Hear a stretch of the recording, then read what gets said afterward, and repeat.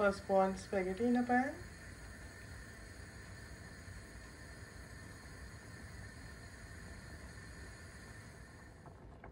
Boil it for 7 to 8 minutes.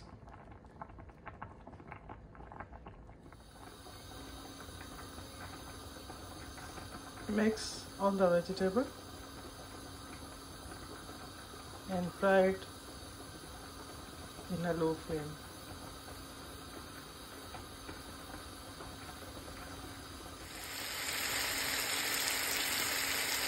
Now fry it in high flame and add black pepper, salt.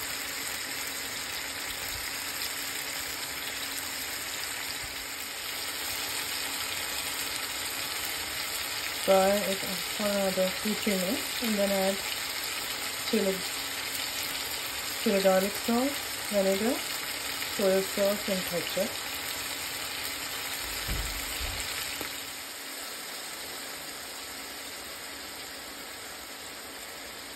Add ketchup, chili garlic sauce and soy sauce and mix it well. And then add spaghetti and fry it for another 5 minutes.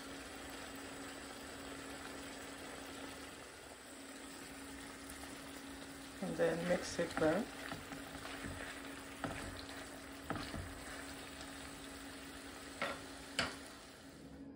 Now yummy fried veg noodles is ready to eat.